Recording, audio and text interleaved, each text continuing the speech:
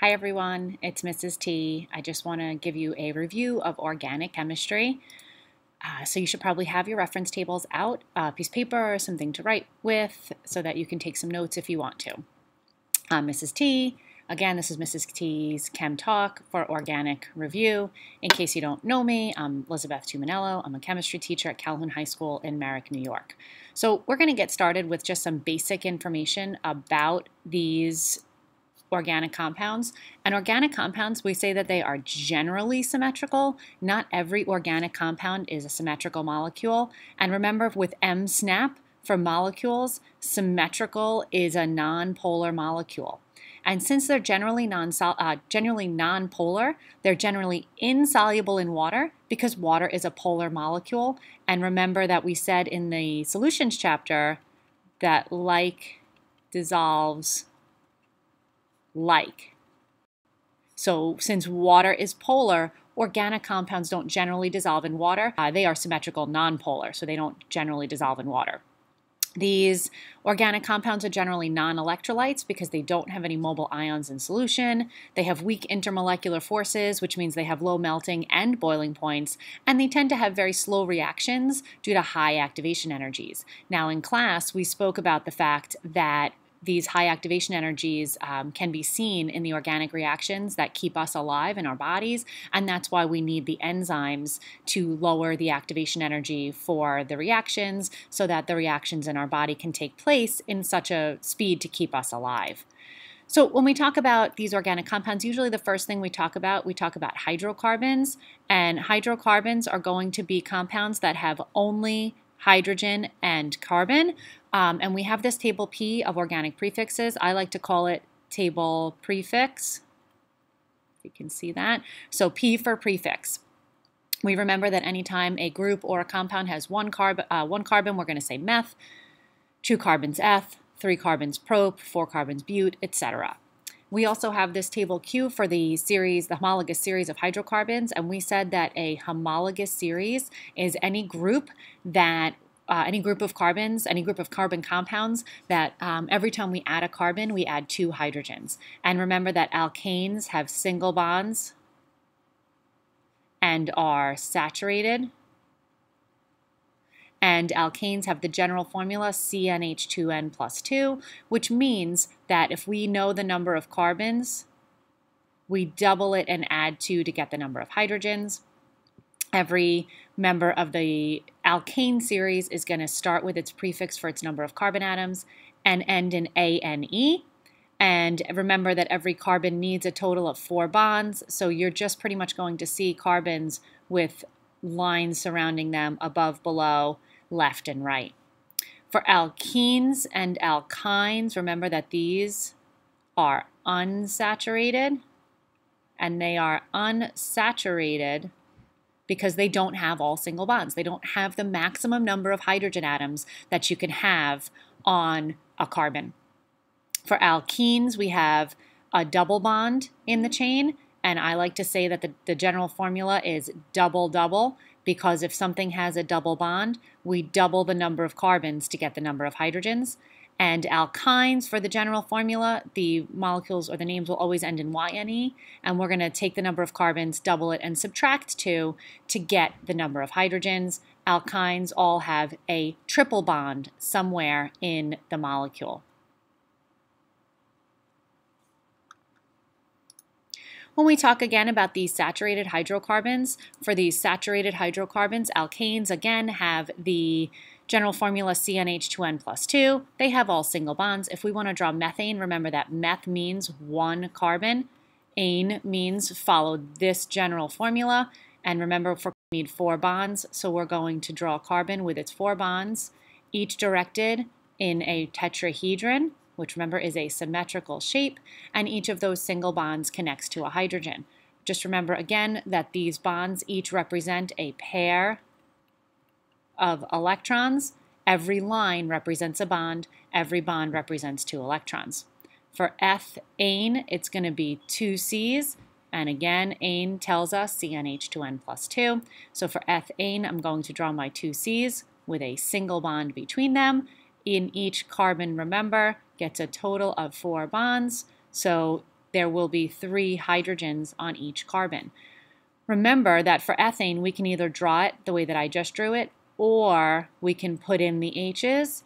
For the purposes of the Regents exam, if you leave the lines without the H's, that would be considered an implied hydrogen. So either one of these two structures would be acceptable for ethane. Prop, remember, prefix for 3 carbons. Ane tells us follow that it's all single bonds and follow this formula. So propane is going to have 3 carbons with the end carbon having 3 hydrogens and the middle carbon having 2. So methane for C1 becomes CH4 when we use the general formula. Ethane, when we use the general formula, becomes C2H6, and propane becomes C3H8. And if we count up the hydrogens on each of these and the carbons on each of these, those match what we drew. When we talk about isomers, once we get usually to 4 carbons, we have a possible way, 2 possible ways or more than 2 possible ways of drawing the structures. So isomers are going to have the same molecular formula, but different structures or different structural formulas. And once we get to 4 carbons, that's usually when we start to be able to have isomers. Butane is C4H10 because, again, but is 4 carbons. Ane means 2N plus 2. Ane means single bonds. So one of the ways that I can draw butane, the one that I will actually call butane, is just in a straight line. So this one is called butane. But butane has an isomer, and the isomer of butane, I'm just going to draw a little dividing line here, has a branch. So if I take these carbons and instead of drawing them end to end to end, I make a branch off of the middle carbon, this is the same molecular formula, C4H10, but it has a different structure. So it has a different name and it has slightly different, it's going to have different properties because it has a different structure. And this one actually is called methyl propane because we have a 1 carbon group branching off of a 3 carbon chain. So this is no longer called butane to signal that it has different properties, it has a different name. When we talk about these branched alkanes with these alkyl groups, remember that an alkyl group has the same prefix, but now will end in YL, and that's going to be when we take off a hydrogen so that we can kind of stick it onto a chain. So I'm going to first draw hexane, then I'm going to draw it into 2-methylhexane, then I'm going to turn it into 2,2-dimethylhexane. So with any of our hydrocarbons, the last name will tell us the main chain. So hexane will have 6 carbons. Ane tells us single bonds. That also signals that we're going to double the number of carbons and add 2 to get the whole total formula. Hexane has 3 hydrogens here, 2 hydrogens on each of the middle carbons, and then 3 hydrogens on this end carbon as well. If I want to call this want to make this into 2-methylhexane, now I'm going to add a carbon to hexane. So this will now be C7H16. This is an isomer of heptane. And I need to add a methyl group on the second carbon. So first carbon, second carbon. Methyl group is a carbon that brings its H's with it. And if I want to make this 2,2-dimethylhexane, the di means 2 separate methyl groups, and the 2 numbers mean that they are both on the same carbon. So now this is meth plus hex. This is an isomer of C8H18, and the second branch goes now on the other side of the second carbon. This is also a methyl group because it's 1 carbon bringing its H's along. When we talk about alkenes and alkynes, they follow the same general rules as the alkanes, except for the fact that now we have a double bond, one double bond for every alkene, and the name ends in -ene. We have a triple bond, just one triple bond for every alkyne, and the name ends in -ine. Alkenes will follow the general formula CnH2n. Alkynes will follow the general formula CnH2n-2, and we still use all of the same prefixes from table P.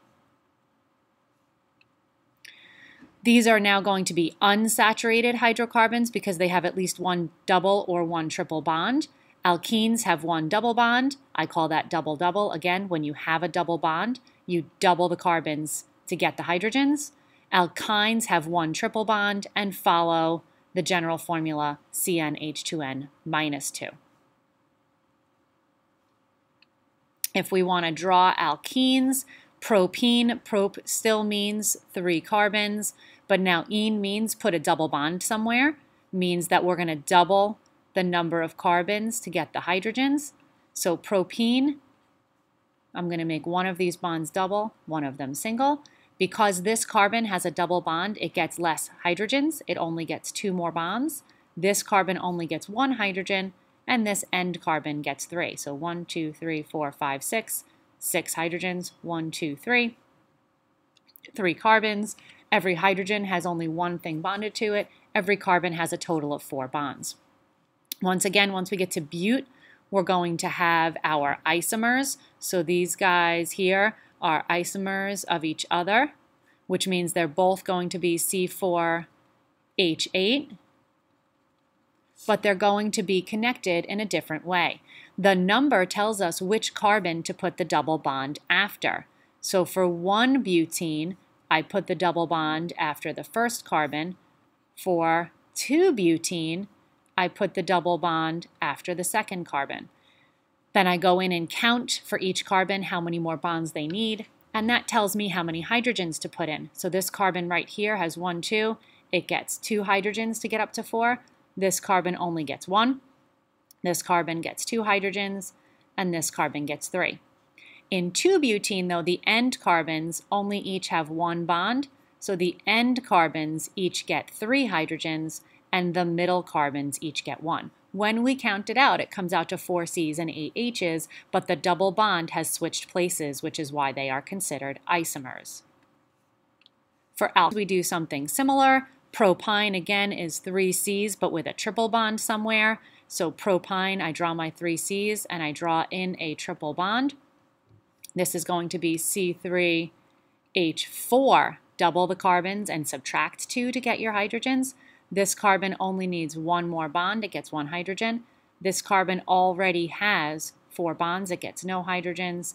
And this carbon gets 3 hydrogens. C3, 1, 2, 3, 4 for the hydrogens. And if you wanted to draw in your hydrogens, you could. They would go at the end of any bond that has nothing else connected to it. Once we get to bute, again, we have isomers. These are each going to be C4. They are each going to have 6 H's because when we double 4 and subtract 2, we get 6. For 1 butene, the triple bond is after the first carbon. For 2 butene, the triple bond is after the second carbon. Then we will carefully go in and get each carbon to have a total of 4 bonds by adding hydrogens. This carbon here gets no hydrogens, and then over here, these carbons only have single bonds, so they get hydrogens above and below here, and then 3 more. This carbon here gets 3 hydrogens. Both of these each get no hydrogens, and this carbon over here gets 3 hydrogens. So they're isomers of each other because we've changed the position of the triple bond. When we name hydrocarbons, what I like to do first is find the longest straight chain, which could be not all in a straight line, but this I would call 1, 2, 3, 4, 5, 6, 7. Oh, I didn't mean to put this one on here. You know what? We're not going to name this one over here. This one should not have been here. It doesn't show the bonds, and for the Regents exam, we will only have to name hydrocarbons that show the double, single, or triple bonds. So let's start with this one. So I go to my longest chain. I don't see any branches. 1, 2, 3, 4, 5, 6, 7, 8 carbons means oct. Double bond somewhere means ene. Then I count from both directions to see which one gives me the lower number. 1, 2, it could be either 3 octene or 1, 2, 3, 4 octene. I'm going to take the smaller number for the position of the double bond. For this one right here, I see that my straight chain has 4 carbons, but I also have a branch that I have to name. So 1, 2, 3, 4 in my longest chain is going to be prop. Single bonds gives me ane. This is a methyl group because it has 1 carbon. So this is going to be, I'm sorry, I counted wrong. I said 4 was prop. This is going to be methyl butane. Sorry about that. Just making sure that you're paying attention. No, actually, I made a mistake. But methyl butane, 1, 2, 3, 4 carbons is always but. So this is going to be a methyl group, which means we're going to have to call it something methyl butane. And when I count, I see that this is on the second carbon from one end, but the third carbon from the other. I take the smaller number and I call it 2-methylbutane. For this last one right here, I see that my longest straight chain is 1, 2, 3, 4, 5. 5 is going to give me the prefix pent. My last name is pent. This is a triple bond. Ine. The triple bond is after either the second carbon or the 1 to 3rd carbon. So I'm going to call it 2-pentyne. And once this is 1, 2, 3, 4, this is a methyl group on the 4th carbon. So this is 4-methyl 2-pentyne. Now, most likely you will not have to do anything like that last one there. I just showed it as an example. For our table R, this is for our organic functional groups. We're going to use this as a map to solve the puzzles for carbon compounds that are not hydrocarbons. And for example, if you have a fluorine, chlorine, bromine, or iodine, you're going to call it a halide. If you have an OH as the only thing besides carbons and hydrogens, you're going to call it an alcohol. If an oxygen joins 2 chains of carbons, you're going to call it an ether. If you have a double bonded oxygen on an end carbon, you're going to call it an aldehyde. If you have a double bonded oxygen on a carbon that's between 2 other carbons, you'll call it a ketone. If a molecule ends in COOH, organic acid. If the center of the chain has COOC, you'll call it an ester. Nitrogen makes ene. Nitrogen and oxygen makes it an amide. Now, I don't tend to spend a lot of time on functional groups. You will always have table R, and you will just match up to table R with what's on the compound besides carbons and hydrogens. For organic reactions, we have a few. The first one is substitution, which is just like substituting in a sporting event, where we have the maximum number of atoms already on the molecule. So in order to put something else in, another atom has to come out. I like to use this for single bonds. The molecule is saturated. That means that it will have to undergo substitution in order to change what's in the molecule. And for substitution, you always have 2 products. So this S links all of this together. So the hydrogen and the chlorine switch places. So now, since they switched places, the hydrogen is now part of where the chlorine was before, and the chlorine is part of where the hydrogen was before. For substitution, we switch 1 atom at a time. Usually it's going to be halides or halogen atoms. Usually because they're diatomic, you're going to see it like this. One of them will go in, and a hydrogen will join the one that stays. Addition, though, starts with a double bond. So anything that starts with a double bond will undergo addition, and you will only have a product because we add them together. What happens in addition is that we break the double bond and we make a single bond in its place, which opens up a spot for 2 carbons to each pick something up. So you'll only ever have 1 product in addition, and 2 separate carbons, the ones that originally had the double bond, will each pick up a new atom. Again, usually you see halogens added. Sometimes you also see hydrogens added to make the alkene into an alkane. For fermentation, you might recognize this one from living environment biology.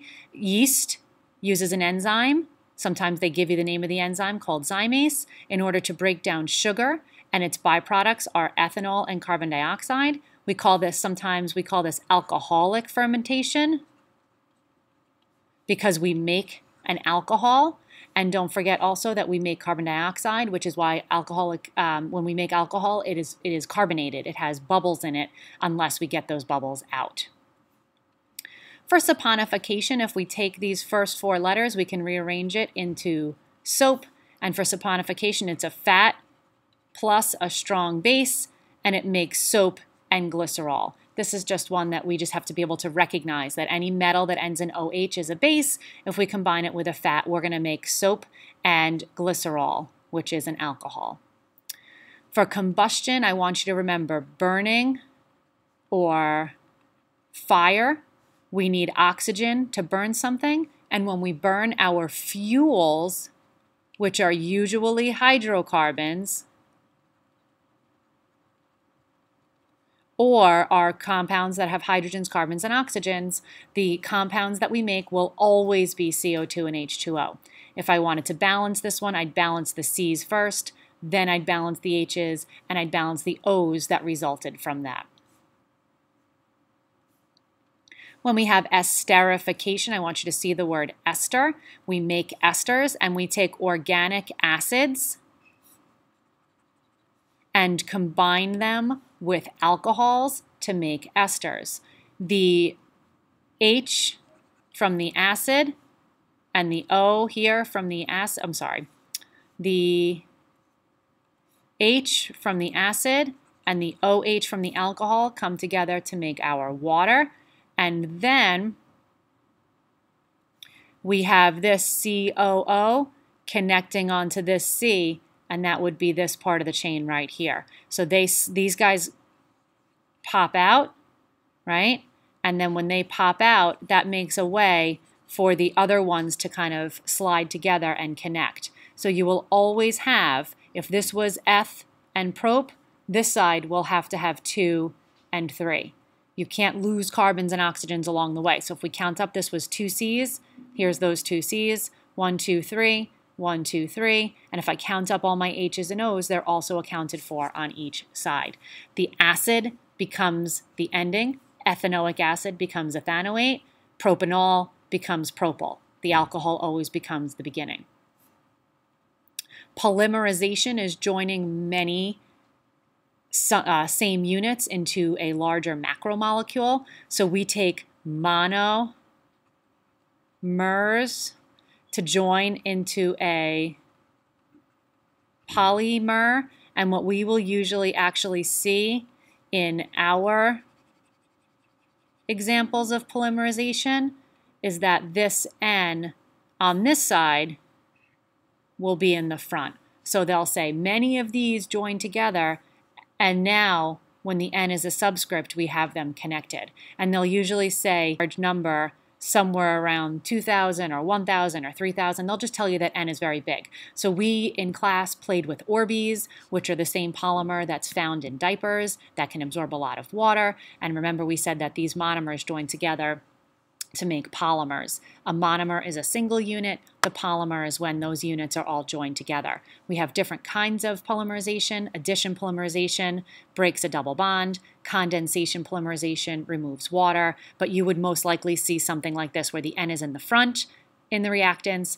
and the N is at the back at the subscript in the products to show that they are now connected. So I believe this is the end of our review video on organic chemistry. I know it was a little bit of a longer video, but it covers the entire chapter and what we did in class. Hopefully this was very helpful for you. And for those of you who are my students, please make sure that if you have any more questions or need any help, that you come and see me in extra help after school. And if you're not one of my students, you can certainly go to my YouTube channel, Mrs. T Chem Talk, on YouTube, and try to find some more help there. So happy study.